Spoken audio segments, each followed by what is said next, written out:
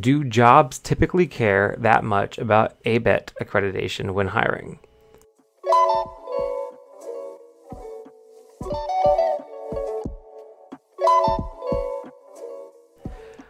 They go on to say, I'm currently doing a major in aerospace engineering that is still a pretty new major for our school and likely won't be ABET accredited for another 6 or so years. Is that going to be much of a problem once I start job searching after college? So I would say yes.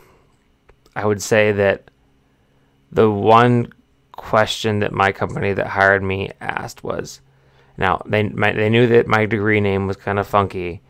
It wasn't mechanical engineering, electrical engineering, chemical engineering, but they did ask, is your degree ABET accredited? That was like a straight hardline requirement for me to get my job. So again, I work for an established engineering EPC contractor, so they're a little bit more rigid, not as rigid as companies can go, but definitely on the more rigid side compared to like your traditional mom and pop shop. But they definitely did care, and I would say that graduating from university without ABET accreditation is just kind of setting yourself behind other people when you don't necessarily really need to do that, unless you like really think that the program is preparing you well.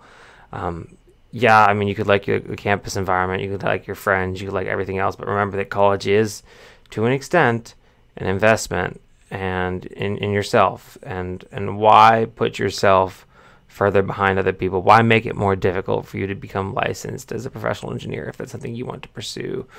Become an engineer in training. Why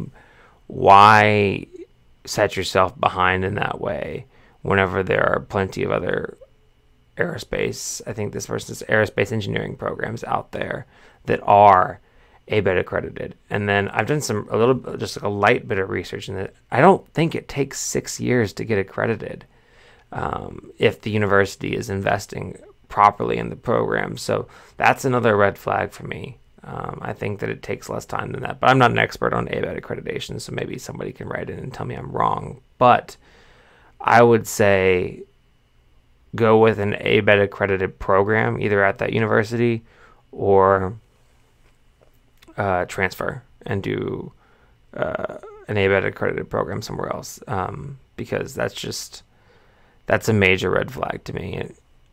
And if I were a hiring manager hiring an entry-level person, that would be a really big red flag. So I just made a pilot, then they threw me on the stations. I'm not complaining, I'm not complaining. My thoughts get complicated, I cannot explain in lameness. Never losing focus because I ain't chasing payments. Still playing in the basement while I'm working on arrangements. They heard the kid in 50 countries, thank God that's amazing. But I'd rather thank Spotify, they put me on the station.